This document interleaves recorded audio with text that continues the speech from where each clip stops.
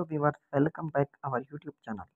In a tragic end to an energetic music concert, a South African rapper and songwriter, Costa Titch, collapsed and died at a music festival in a Johannesburg. State media reports the 27-year-old was performing one of his songs.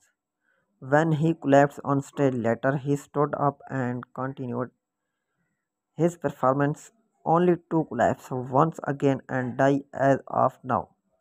There has been unofficial confirmation about his passing.